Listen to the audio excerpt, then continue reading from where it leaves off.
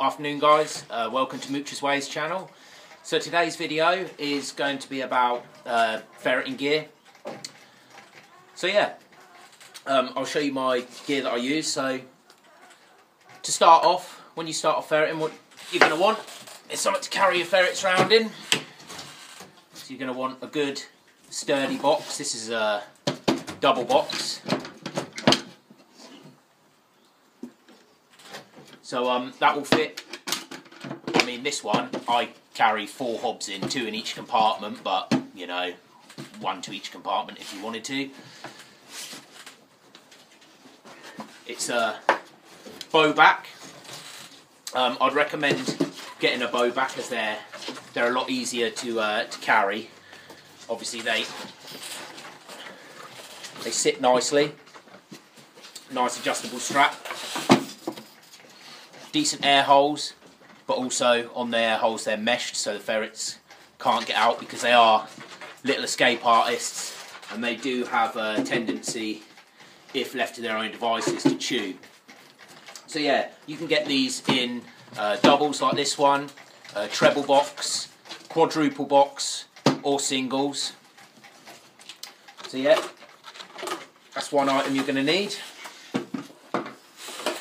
Now obviously the next item is, well, actually depending on what type of ferreting you do, if you enjoy bolting to dogs or a gun, then there's no need for nets at all, but some purse nets.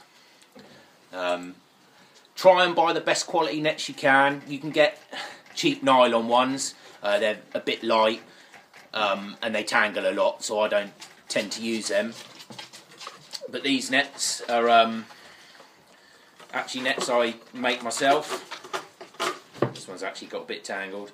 But yeah, these ones are nets I make myself. I use good heavy rings on them. I knit these myself. I do them 3 foot 6 inches, which is your standard net. I don't make shape nets, I only make straight, so that's 16 meshes on the ring, same all the way down the net. I do that just because I find it easier. I don't really like to mess around with the whole shape net thing. That way also with a straight net you've got the same amount of meshes all the way down the net compared to a shaped net where you'll start off with a certain amount. So say you start off with 9 and then you slowly increase as you go down the net to get that diamond shape. So you start from 9, say you get to the middle, you get 16, and then you start decreasing the meshes as you get towards the ring. But yeah, I've always made straight nets. I'll probably do another video on net making. Once you know how to do it, it's pretty easy. So yeah, depending on how big your warrens are, obviously depends on how many nets you'll have. I keep my main big bag of nets, which I'll probably have 80 to 90 purse nets in here, most of which I've made over the years. Yeah, so what you do with a purse net is the end ring, the part without the peg, you just throw that into the hole, stretch that out over the hole, peg on the top. So when the rabbit hits the net, it will hit the middle of the net and it will purse. Hence the name purse net. I like to do my meshes wide enough so you can get a rabbit's head through them, so it makes it easier to kill the rabbit in the net instead of trying to mess around untangling the rabbit from the net. So yeah, my normal net bag, like I say, between 90 to 100 purse nets I carry, but that again all depends on the day. If all you can afford is cheap nylon nets, then that's fine, go with that. They do work, it's just personally for the type of ferreting we do, hedgerows, stuff like that, they do tend to tangle a lot. So I make my own in spun poly, which is a good material. It doesn't tend to tangle, and it's quite quick to dry as well, which is a bonus, because you want to try and dry your nets which I didn't do. I left my nets in my bag for a few weeks wet, and they were a bit worse where I had to redo all the pegs on, but should know better. And then we've got, as well as purse nets, we use long nets. This is a quick set 50-yard long net system and basket that I actually bought from Les Nelson. He makes good quality long nets. He does all different systems. If you don't know him, look him up on Facebook, Nelson Nets. In this system as well, I keep a small 5-yard stop net. That's handy for going in between the hedges when you're long netting in gaps. And then I have another 5-yard stop net that I actually made out of spun poly. This is obviously a lighter nylon one. Good nets, but these do tend to tangle quite a bit as well. When a rabbit hits them, they'll tangle in every bit of bracken and thorns that's there, so they're a bit fiddly. But these nets, brilliant nets. Obviously called a quick set because, as says the name, they're quick to set. You just sort of put the basket round your neck. You take each pole out, stick it in the ground, walk backwards, and the net will come out of the basket. And you put it away in the same fashion. So yeah, it depends on what type of ferreting you're doing. If you're doing big hedgerows, then long nets are easier. They're just quicker to set, easier to set, and you don't have to go through the whole rigmarole of trying to find every single rabbit hole and putting a purse net over them, because there are times where you will miss the odd hole and you get escapee rabbits. On the downside of long netting, what we tend to find here is the rabbits will never actually commit to running out of the hedge straight into the long net. We find the odd one will, but what we find is they're more likely to run the inside of the hedge. You know, what you've got to remember is a rabbit isn't a stupid creature by any means. They're heavily predated on, not only by ground predators such as foxes, stoats, weasels, but they're also predated on by birds of prey, hawks, buzzards. So they'll always tend to run along the hedge because they know that they're safer from an aerial attack or even an attack on the ground if they run the hedgerow. And that's where the stop nets come into play.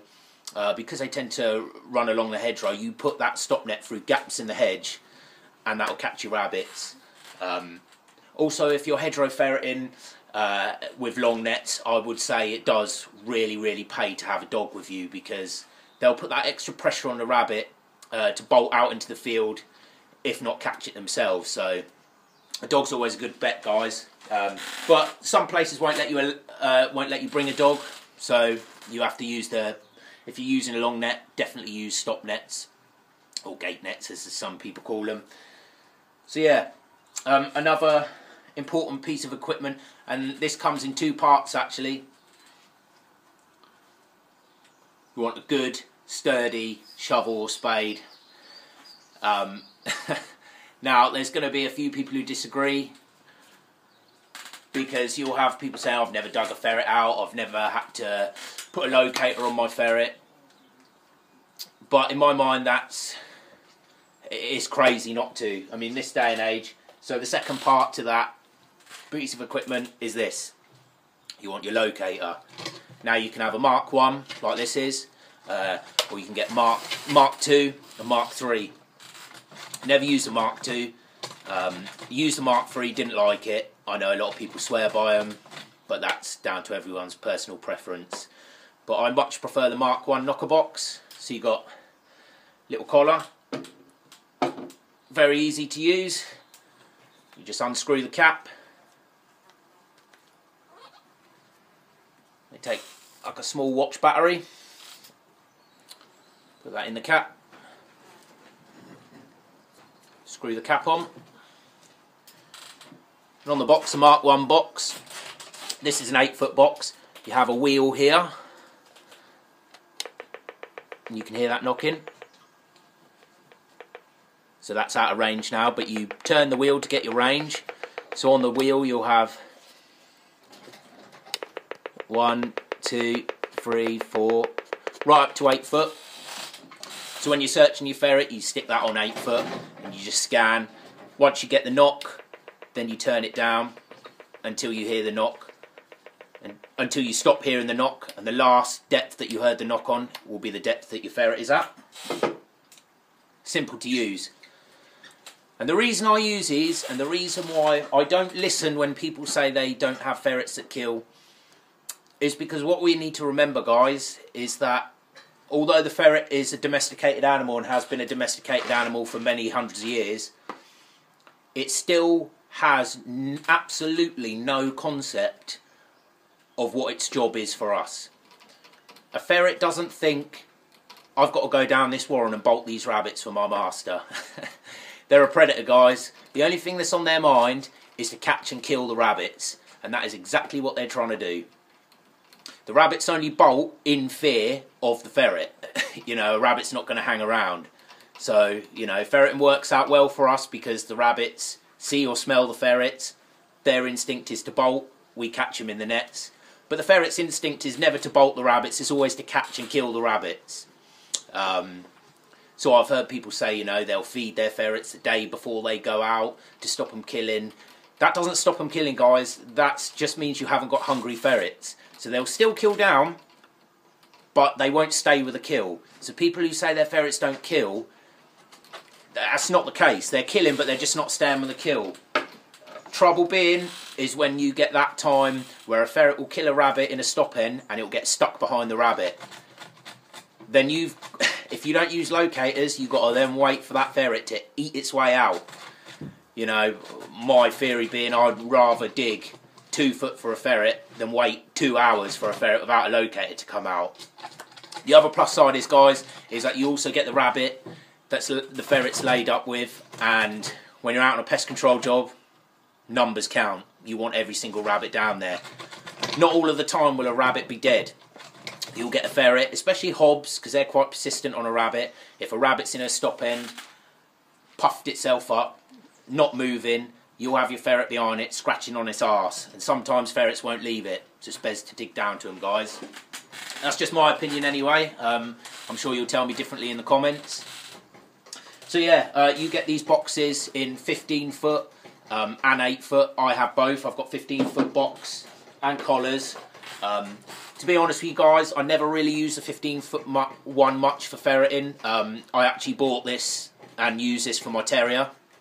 I know a lot of you guys are going to knock me for that, saying Mark 1 for terrier work, but I've never been an out and out digging man. I'd only ever do sort of the odd fox job with my terrier, and I could never quite justify paying out for a Bellman and Flint. So I'd always use the 15 foot knocker box with a terrier collar, and well, it served me well. I've never lost my terrier. So yeah, that's your basics. Now I just want to show you, there's another little setup I have,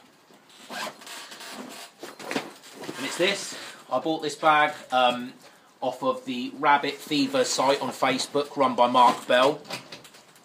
It's actually a fantastic little bag, guys, especially if you want to go, if you've got a permission where, you know, you can't drive onto to get to the warrens, if you want to walk. If they're small warrens and you want a little day, this bag's perfect. So you've got the front compartment, and that's got air holes. That will fit 2 ferrets in there. If you want to put a bit of bedding in, that'll comfortably fit 2 ferrets. Then you've got a second compartment, nice and spacious, for your nets. So I'll generally keep 20 nets in this. It's actually called the Moocher's bags, appropriately. And then you've got a little compartment at the back. That can be your game compartment for your rabbits, but what I keep in this, because it's my travel light mooching bag, if I'm just walking with a dog and one ferret, I keep a small fold-up shovel. Always carry a spade, whether it's the big one or the small fold-up one, because like I say, I always have locators on my ferrets. So that bag, 20 nets, a ferret or 2, a little shovel, with your dog, you know, you can easily go out and you can have a good little walk around. So I would highly recommend them bags. So if you want one of them bags, get onto Mark Bell at Rabbit Fever. Great value for money. I've had that probably close to 3 years now. I use it all the time for when I'm just going out on a general mooch. Come away from there. So yeah, guys, you know, you don't really need to break the bank again with ferreting gear. I know there's quite a lot of expensive nets, but if you can make your own, do, because not only will it save you a bit of money, but you never have to buy nets in your lifetime again. It's a good skill to know and to learn. It's easy to learn. Like I say, I'll do a video for you for that.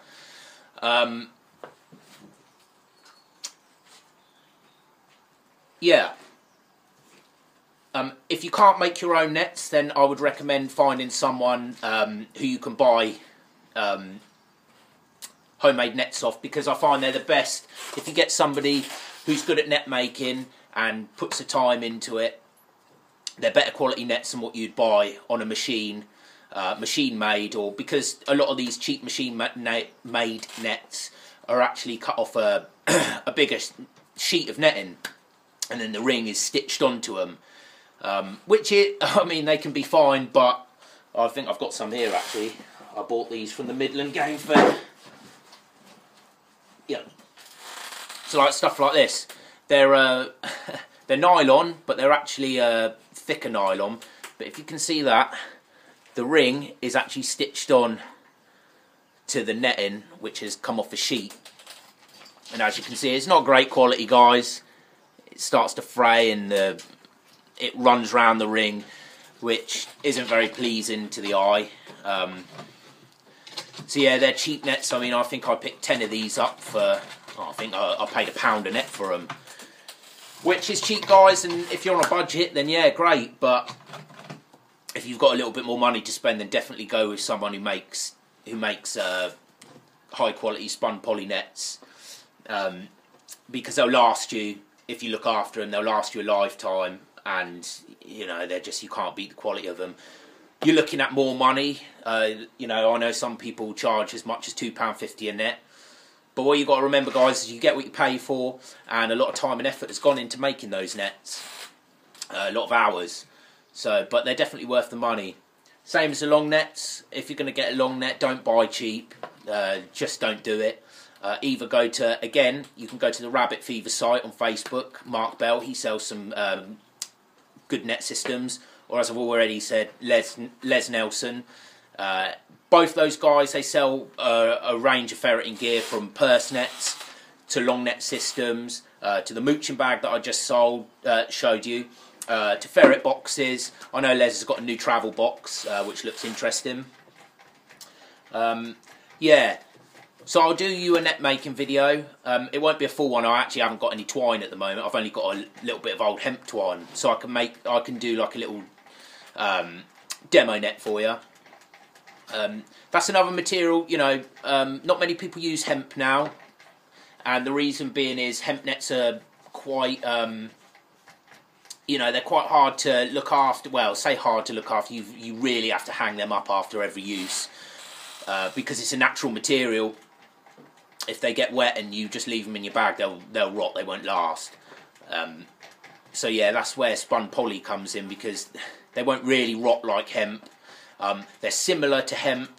They won't rot like hemp. So they're in between a hemp and a nylon net. You get the best of both worlds. Yeah. So as you can see, you don't need lots of gear. I mean, I personally think that one of the most important pieces of gear, apart from your ferret, is the locator. Just spend out from, guys. I mean, you can pick these Mark 1s up for 120 quid second hand for a box and collar. In actual fact, if you look on most groups on Facebook, sort of around this time of year, you get the same, you know, you get the same story every year. The same lads giving it up. You know, seasonal ferreters. They'll flog all their gear at the end of the season. And then the same people, you'll see them looking again in September. Such is life, though. But yeah, you can always get a cheap deal with them lads who've given up. So yeah, if you shop around, I know this year there's not going to be any shows on due to COVID-19, so I mean that's another good place to buy gear from. But you know, places like eBay, stuff like that. Look on Facebook groups for people who make nets. I do make nets myself, but unfortunately, due to being messed around by so many people, they place orders and they cancel on you halfway through their order. I stopped doing it just because I got annoyed with that, so I just personally make them for myself. But have a look around on the groups, guys, and you'll find plenty of people doing it. You'll probably get a cheap deal. The more you buy, the cheaper they'll do them for, more than likely. But like I say, there are cheaper options out there. There's a cheaper option for everything. But as I previously said, you really do get what you pay for. You buy cheap, you buy twice. Your gear won't last you that long. So yeah, you know, once you've got your ferret, that's what you're looking at. I mean, you can do it on a budget. You don't need all the best gear, but it does help. You know, I know a lot of people are very generous and will help new people out into the game. So, you know, I know someone who's just recently got into it, and he was given a load of stuff, and he himself, you know, he's only a young lad. He got things cheap because he put a post on a group and said, you know, I'm just starting out in ferreting, and there's a lot of nice people out there that helped him out and gave him deals. So, you know, lads, always look out for them deals.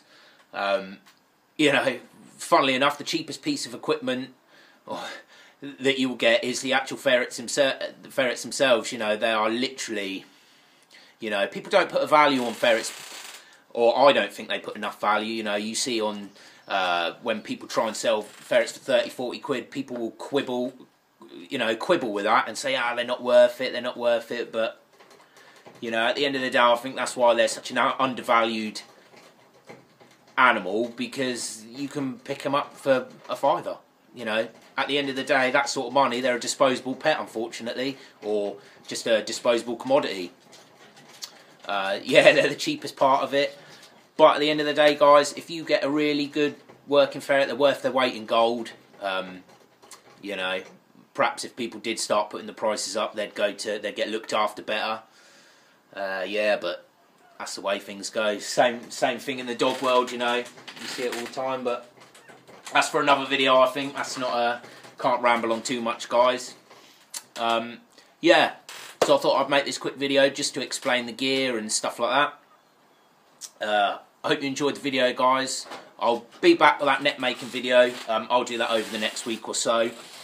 But if you've got any requests on videos you'd like to see, I'll do another one on my ferrets, my adult ferrets.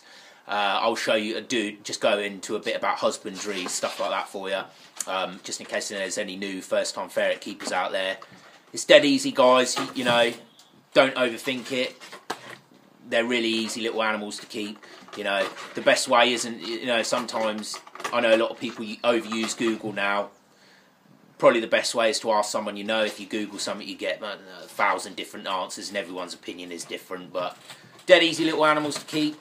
Ferreting's a great sport to get into, guys. What I'd recommend is you finding somebody who's already been doing it a few years. Get out with them, learn everything you can, enjoy it.